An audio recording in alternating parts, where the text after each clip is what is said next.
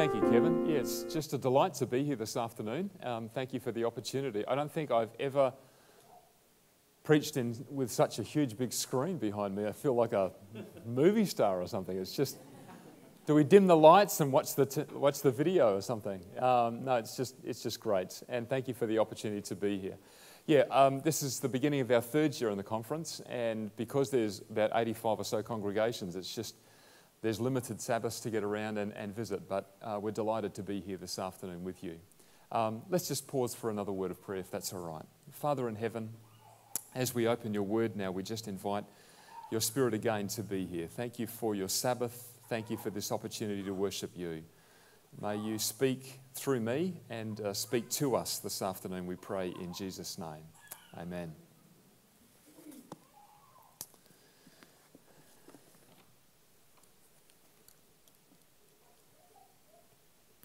He was born in Portsmouth in England on the 13th of April 1949. His parents were not wealthy, but at an early age his mother said, "If there is going to be an upper class, then my son is going to be part of it." His parents separated while he was still quite young. He was educated at Mount House School in Devon and then went to several private colleges for his high school training. In 1970, he graduated from Oxford University with a particular interest in philosophy, politics, and economics. He spent most of his life as a journalist and a writer of books and columns for such magazines as Vanity Fair. He was in constant demand as a speaker on television, radio, and other debating platforms. Along with Richard Dawkins, Daniel Dennett, and Sam Harris, Christopher Hitchens has been described as one of the four horsemen of the new atheism movement. Now, in Revelation chapter 6, we have the four horsemen of the apocalypse, or the book of Revelation. And each one of them has a different colour. We've got a white horse, we have a red horse, we have a pale horse, and we have a black horse. But these four gentlemen have been described as the four horsemen of the new atheism movements, or the neo-atheism movements. On a publicity tour in 2010 for his memoir, a book that he wrote called Hitch 22, Christopher Hitchens learned that he had esophageal cancer. During his life, he was a heavy smoker and a heavy drinker, but he professed that he had no regrets about his lifestyle. In one of his last interviews for the BBC, he was asked if he was afraid to die. His reply, "You can't live your life without fear. It's a question of what is your attitude towards it." He said, "I'm not afraid of death as such, but I'm afraid that I might die in an ugly or squalid way. I don't have a sense of waste or a sense of betrayal of my family. I didn't pick this fight, but I'm in it." Christopher Hitchens died on Thursday, December 15, 2011. He was an aggressive and devout atheist. In a speech, he said, "I'm absolutely convinced that the main source of hatred in the world is religion. Organised religion." He said the Bible is a fabrication, it's a fantasy. In 2007, he wrote this best-selling book, God, little g, is not great, with the subtitle, How Religion Poisons Everything. Anyone read this book? One person? Okay. I found it a real challenging book to read. Certainly wouldn't recommend it for bedtime reading for your children, but it will challenge your thinking. In this book, he gives dozens of reasons why not to believe in God and the Bible. He spends a great deal of time looking at the sinister things that people purportedly do in the name of religion. And we would have to admit that there are many of them. Something that hasn't helped is that since he's written this book and since he's been involved in public lecturing and debates and so forth, he has received hate mail, hate email, and even death threats from so-called religious and even Christian people because of his views. Here's something to mull over refreshments after the service. Is it all right to send hate mail or email to somebody who's an atheist if you're a Christian? No. Let me just share with you a couple of quotes from the book that I found quite sobering to read. Chapter 2 is entitled Religion Kills, and he writes this: "Imagine that you can perform a feat of which I am incapable. Imagine, in other words, that you can picture an infinitely benign and all-powerful creator who conceived of you and then made and shaped you, brought you into the world that he made for you, and now supervises and cares for you even while you sleep. Imagine further that if you obey the rules and commandments that he has lovingly prescribed, you will qualify for an eternity of bliss and repose. I do not say that I envy you this belief, because to me," he writes, "it seems like the wish for a horrible form of benevolent and unalterable dictatorship. But I do have a sincere question. Why does such a belief not make its adherents happy?" It's a fair question, isn't it? Why does such a belief not make its adherents happy? Are Christians happy? Should they be? He goes on, he writes that he became a member of the Greek Orthodox Church. The only reason he became a member of the church was so that he could marry his wife, who was a member of the Greek Orthodox Church. And you had to be a member to marry somebody of that particular persuasion. But he found out afterwards that the archbishop who conducted the service was an enthusiastic cheerleader and fundraiser for his fellow Orthodox Serbian mass murderers Radovan Karadzic and Ratko Mladic, who filled countless mass graves all over Bosnia. You can understand why he became cynical. One of the things that he looks at in the book is the religious conflicts, or the conflicts that we see around the world on our nightly television news programs. And he says so many of these conflicts are there because people have religious differences. Now, some of them are there for religious differences, but I would argue not all. But he said, just take one letter of the alphabet and think about the cities that begin with that letter, and think about the conflicts in those cities and how many of them have a religious foundation. He says, let's just take the letter B, for example. Belfast, Beirut, Bombay, Belgrade, Bethlehem, and Baghdad. How many of those conflicts have a religious foundation in those places? My wife and I, a few years back, had the privilege of walking the streets of Belfast. It's a sobering place to be. Sobering. And he writes this: in Belfast, I have seen whole streets burned out by sectarian warfare between different sects of Christianity, and interviewed people whose relatives and friends have been kidnapped and killed or tortured by rival religious death squads, often for no other reason than membership of another confession. True? It's true. We have to be honest enough to admit that that's true. He looks at people who have made startling predictions about the end of the world and even set dates, and those events haven't happened. Now, a year or two ago, there was a guy in America who made a prediction that, was it in February or March of the year, that the world was going to come to an end and Jesus was going to come? And then it didn't happen, so he reset the date for September or something that year. And he's not the only one. Many, many times people have made predictions about the end of the world and set dates, and we're still here. He makes an interesting comment along these lines.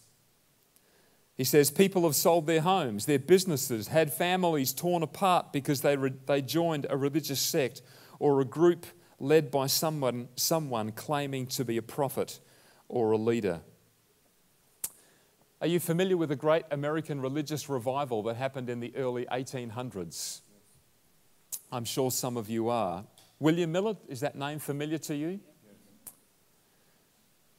He writes this, and I quote, in 1844, one of the greatest American religious revivals occurred, led by a semi-literate lunatic named William Miller. Mr. Miller managed to crowd the mountaintops of America with credulous fools who, having sold their belongings cheap, became persuaded that the world would end on October 22 of that year. They removed themselves to high ground. What difference did they expect that to make? Or to the roofs of their hovels. When the ultimate failed to arrive, Miller's choice of terms was highly suggestive. It was, he announced, the great disappointment. And then he goes on to talk about Hal Lindsey and the predictions that he has made. My point is this, these men, Dawkins, Dennett, Harris, and Hitchens, and others like them, are aggressively pushing their views and thoughts on society as a whole. You notice, may not be able to see it, but this is a New York, this book was on the New York #1 best-selling list for quite some time. They are writing these bestsellers that millions of people around the world are reading. They are lecturing in the universities. They are the ones on the TV talk shows, doing the radio interviews. They are the ones leading out in the public lectures and the debates. It's the views of these men and others like them that are being soaked up by educators and teachers and lecturers and students and then being passed on to the next generation. And here's the good news. Some of what they say is true. So many people have given religion and even Christianity a bad name. There are those who do things in the name of religion that are abhorrent, and they are on the news at the moment and being exposed through the Royal Commission into child sexual abuse that is currently going on here in Sydney. Can I go a step further? There are some things in the Bible that are not easy to explain or even understand. At times, there even seems to be contradictions. At times, it's hard to explain why God asks people to do some of the things that He does ask people to do. At times, He seems like a judgmental dictator who orders the killing of other people, and yet we have a commandment that says, what? Thou shalt not kill. What do we do with those two things? How do we put them together? It's not easy to understand or explain. Some of the events that occur are hard to believe. They almost seem bizarre in some of the passages of Scripture. Let me give you one example. Judges 15. Samson, you remember, if you know the story, was upset with the Philistines. So he goes out, the Bible says, and catches 300 foxes, ties their tails together, attaches a lighted torch, and lets them run through the grain fields of the Philistines and sets fire to the whole lot, just when those fields are ready for harvest. Anyone here caught a fox by hand? Yeah, dangerous business, it would be. Have you ever tried? Do you think that you could? Apparently, somehow, Samson went out and caught 300 of them. But how would you keep 250 foxes under control while you went out and got number 251? But that's what the Bible says, and it says it's a literal story. It's not a parable. It's not written in poetry. It's written in prose. The Bible says that that's what Samson did. you can understand why somebody reading that for the first time would question, did it really happen? Or was it just a nice parable to tell or make a particular point? Fortunately, if you do your homework, the Hebrew word for foxes and jackals is the same word. Now, my research tells me that jackals travel around in packs and they're very much easier to catch. And it could be that that's what Samson used. Or maybe somebody back there bred foxes and had them in a confined space and Samson was able to deal with it fairly easily. It is possible. But you can understand why some people question some of the stories written in the Bible. Again, here's my points. If we think that everything in this book is just black and whites, if we think that everything is easy to explain, that it's simple to understand, I would suggest that we need to think again.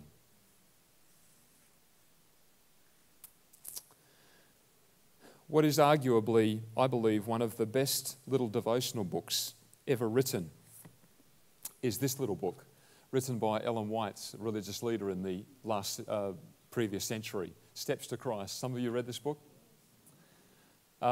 Beautiful little book. One of the best devotional books on how to have a relationship with God. And it's just fantastic. But interestingly enough, in this little book, Ellen White has a chapter called What to Do with Doubts. Now, why would she put that chapter in this little book? Let me just share a paragraph or two from that chapter. She says this: many, especially those who are young in the Christian life, are at times troubled with the suggestions of skepticism. There are in the Bible many things which they cannot explain or understand. How many? Just a few? There are many things that are not easy to understand or explain in Scripture. And I'll make a suggestion as to why that is in a little bit. And Satan employs these to shake their faith in the Scripture as the revelation of God. She goes on to say, it is impossible for finite minds fully to comprehend the character of the works of the Infinite One. The Word of God, like the character of its divine author, presents mysteries that can never be fully comprehended by finite beings. The entrance of sin into the world, the incarnation of Christ, regeneration, the resurrection, and many other subjects presented in the Bible are mysteries too deep for the human mind to explain or even fully to comprehend. It's not going to happen, she says.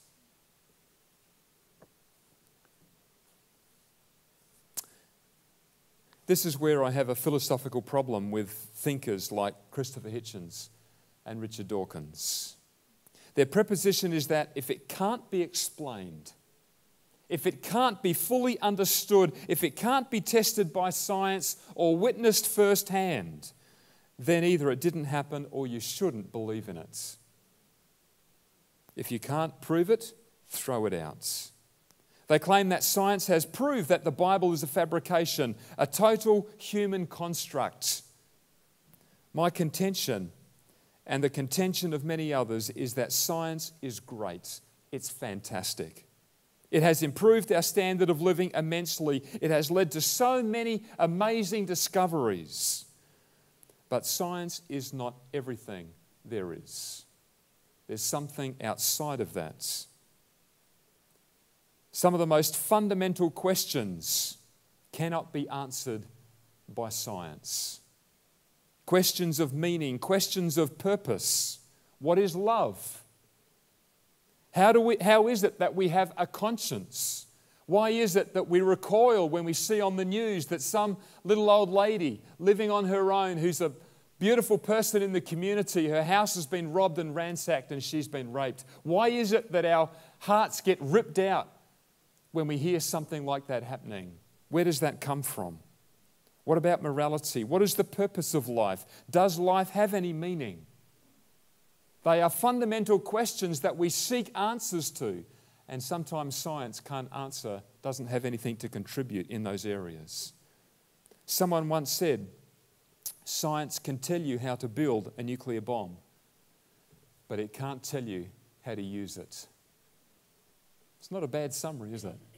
Science can tell you how to build a nuclear bomb. It can't tell you how to use it. If you have your Bibles or your electronic devices, I invite you to turn with me to 1 Peter chapter 3. Very significant passage here. You may have read it before, I'm sure you have. 1 Peter chapter 3, right toward the back of the Bible. We'll pick it up in verse 13. 1 Peter chapter 3, verse 13. And I'm reading from the New King James. I just like this translation for my study and my devotional reading. 1 Peter chapter 3, reading from verse 13. Right toward the back of the Bible. You've got 1st and 2nd Peter, and then 1st, 2nd and 3rd John, then Jude and Revelation, and they're just little books. So right toward the back of the Bible. 1 Peter chapter 3, reading from verse 13. And who is he who will harm you if you become followers of what is good? But even if you should suffer for righteousness' sake, you are blessed. And do not be afraid of their threats or be troubled. Verse 15. But sanctify the Lord God in your hearts. And I'd really like us to notice the next bit. What does it say? Always be ready to give a defense to everyone who asks you a reason for the hope that is in you. But notice the next little bit. Do it with what? My version says meekness and fear or respect. Our job is not to hit people over the head with the Bible or with the things that we believe. It's to do it gently with meekness and respect. Peter goes on, having a good conscience, that when they defame you as evildoers, those who revile your good conduct in Christ may be ashamed. Verse 17, for it is better, if it is the will of God, to suffer for doing good than for doing evil. Let me just make 3 little points. Firstly, God is not afraid of questions. And if we have questions, if we have doubts, then I'm sure all of us at some point in our lives have done or will do or currently do have. Because as we have said, there are so many things in Scripture that are not easy to understand or explain. I try to read the Bible through in my devotional life. Some people have favourite books or whatever. I'm a boring, old, methodical person. I like to start at the beginning and read the Bible right through. I'm in the Minor Prophets, the last part of the Old Testament at the moment. And some parts of the Bible you think, oh, Father, this is heavy going. I'm really struggling to get something beneficial out of this chapter or this passage or whatever. Some parts of the Bible are like that. And it's interesting to note that as you read the Bible stories, people who wrote the Bible or who feature in the Bible had some similar issues. There are people that God asked and called to jobs, and they said, God, this is too hard. I don't understand what you're asking me to do. Or I'm over this. I just want to give up. Take my life. There are people who got to that point in their lives and say, God, I can't do this anymore. And they called out to God. They cried out to God. They shed their tears and their frustration. It's okay. God is a big God. He can handle all of that. He's not fazed by our questions or by our doubts. He's a big God. The Bible says that in Isaiah, God inhabits eternity. Nothing too big for him. And if we have doubts, let's not run away from them. Let's not try to push them down into some corner. Let's be open and honest with each other and with God and say, God, there's parts of the Bible or there's parts of this that I just don't understand. God is not afraid of questions. Ask Him. Talk to Him. Ask other people that you trust. God can take it. He's a big God. If truth is truth, and folk, I believe with all my heart and all my being that this book is the Word of God and it contains His truth. If truth is truth, it will stand up to investigation. And if it doesn't, let's not believe it. It may not be popular, and those who believe in it may not be in the majority, but it will stand up. Ellen White says in that chapter, and if I actually have a couple of these at home, if anyone doesn't have a copy of Steps to Christ and would like this one, I'm happy to give it to you. She says in that same chapter, God never asks us to believe without giving sufficient evidence upon which to base our faith. His existence, His character, the truthfulness of His word are all established by testimony that appeals to our reason. These guys, these atheists, are saying if you believe, you're just taking some giant dark leap into the darkness. That is not true. She says the testimony in Scripture appeals to our reason, and this testimony is abundant. Yet God has never removed the possibility of doubt. Our faith must rest upon evidence, not demonstration. Those who wish to doubt will have opportunity, while those who really desire to know the truth will find plenty of evidence on which to rest their faith. It's there if we look for it. Let me give you just a couple of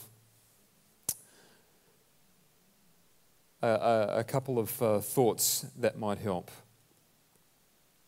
Evidence, and this is not fabrication, this is not some fairy story, this is not some parable, this is fact. Why is it that the Bible is history's all-time best-selling book?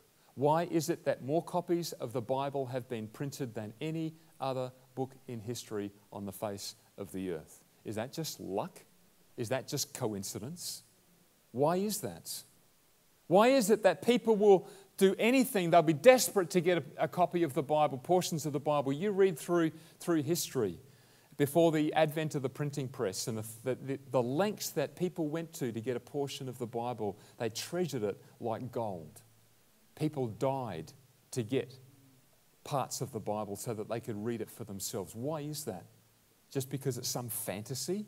Some fairy story? Why is it that the Bible has been translated into more languages than any other book in the history of the human race? What about archaeological evidence? What about fulfilled prophecies? In Micah chapter 5 verse 2, 500 years before it happened, predicted the very village that Jesus would be born in. How did he know that? Any scholar knows, any person reading the Bible knows that Micah was written 500 years before the birth of Jesus. Pinpointed the very village. Was that just a good guess?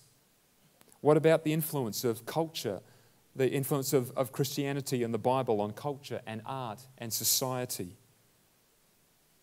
What about the two holidays that are celebrated right around the world, Christmas and Easter? What are they about? Where have they come from? Why do we celebrate them? The Bible has impacted our lives more than what sometimes we think. There is evidence there if we're prepared to look for it. But if we have questions, if we have doubts, let's not run away from them. God is not afraid of questions. Point 2, read and study for yourself. In 2007, Richard Dawkins published his best-selling book, The God Delusion. I've read parts of it, I haven't read all of it. Some of you may have read it. Interestingly enough, as a counter to that, and it's a little bit hard to see on the screen, David Belinsky, who's a secular Jew, not a Christian that I'm aware of, a secular Jew, wrote a rebuttal to Dawkins' book, The God Delusion, called The Devil's Delusion. Atheism, the subtitle is Atheism and its Scientific Pretensions. And in this book he argues that science does not support atheism if you push it to its logical conclusions. Atheists argue that there is no God Francis Collins. Some of you may have read this one, The Language of God. Who was Francis Collins? Francis Collins was head of the group of scientists who mapped for the very first time in about 2001 the entire human genome. One of the world's leading scientists wrote this book, The Language of God. Argues in this book, and while I don't agree with everything that Francis Collins writes, argues in this book that when we look at the workings and the design of the human cell, that there's no possible way that that could have arisen by chance or natural selection. No possible way. Anthony Flew wrote this book. There is, interesting title, originally There Is No God. Struck out the word no and put the word A in, how the world's most notorious atheist changed his mind. Interesting read. Now, we need to remember, folk, that these people are not members of the Seventh-day Adventist Christian Church or the Baptist Church or whatever. They haven't got an axe to grind. These men are some of the world's leading scientists, bright minds. And they have looked at both sides of the argument and come to the conclusion that the weight of evidence falls on the side of the existence of God. Point 2, read and study for yourself. Point 3, I believe that we do need to admit that we are never going to have all of the answers to all of the questions that we have this side of the second coming of Jesus. Questions will remain. We are going to need to exercise a certain degree of faith. There is a part that will never be proved beyond all uncertainty, a part that you can't take into our laboratory and test. The reason? We are finite. God is infinite. If we were to know as much as God does, we would be equal or better than He is. And that's not going to happen. Well, certainly not to me. That was the reason for the great controversy in the first place, that Lucifer was not content with the position that God gave him. And he says, I want to be like God. I want to sit on His throne. I want to exalt myself. It's all about the big I. We're not going to know as much as God does. It's just not going to happen. Some people don't like that idea. Some people can't live with it. They don't like the fact that someone is bigger than they are, or there's somebody who knows more than they do. Or as you read some of the material from Christopher Hitchens and Dawkins and some of these guys, the thing that comes through that I've found over and over again is that there are people who don't like to know that they might be accountable to somebody else. And for these guys, as I see it, in my personal humble opinion, that's the bottom line. This is my life, and I'll live it how I want, and I won't be accountable to anybody for anything. But folk, if we take God out of the equation, if we take God out of society, pity help us. A godless society is a road to destruction. You look at the French Revolution. You look at communist regimes where tens of millions of people have been slaughtered. Find out the results of a society who lives without God. Here's my challenge. Are you? Am I prepared to stand up and be counted as Bible-believing Seventh-day Adventist Christians? If that's what we claim to be, in the face of huge opposition, pressure, or even ridicule. 1 Peter 3:17 talked about suffering. It's better to suffer for doing good or for being a believer in God than it is for doing evil. Now, I don't particularly like that verse because I don't like pain. Not too many of us do, right? We avoid it at all costs. I don't want to suffer, but if God allows me to experience a degree of suffering, am I prepared to continue to stand, or will I cave in and go with the crowd, the majority? Take the easy way out. Think that it won't really matter. After all, God knows my heart. On the plain of Dura, in the province of Babylon, over 2,500 years ago, 3 men were put in such a situation. You know the story.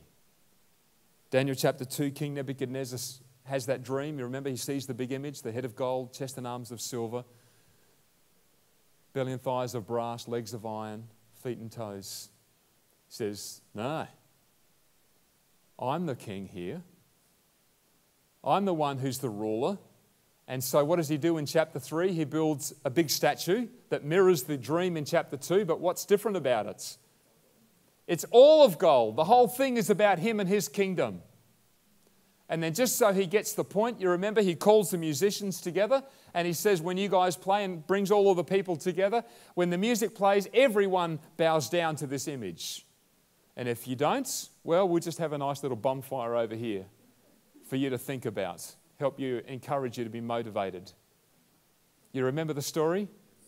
You remember there was at least three men that we know about. Whether there was others, we're not sure. The Bible doesn't tell us, but there were 3 men who refused to bow down to that image that he'd set up. Nebuchadnezzar's a fair man. He says, okay, give you another chance. Gets the orchestra to start playing again. The same men continue to stand, refuse to bow down.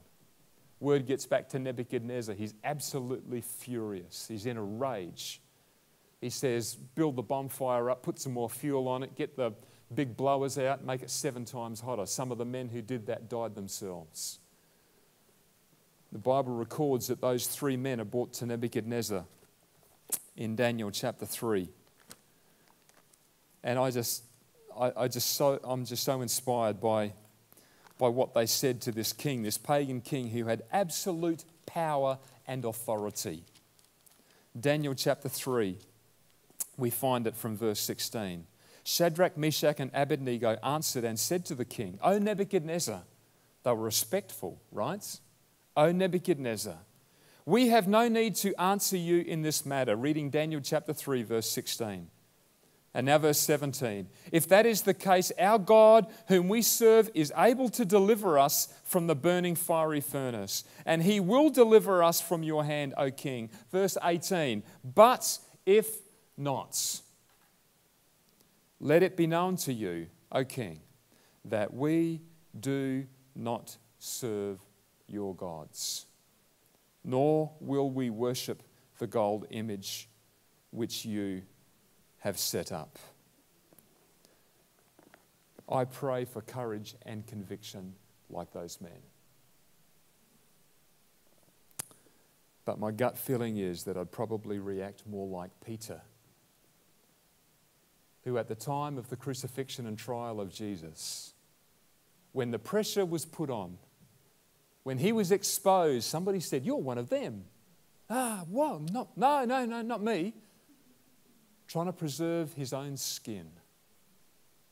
When the blowtorch was applied, he caved in and swore and said, no, don't know him.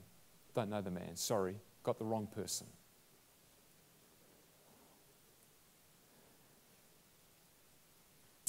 Why do you believe what you believe? Have you got good reasons? In hard times, even in times of suffering, will you and I stand up? Let's pray.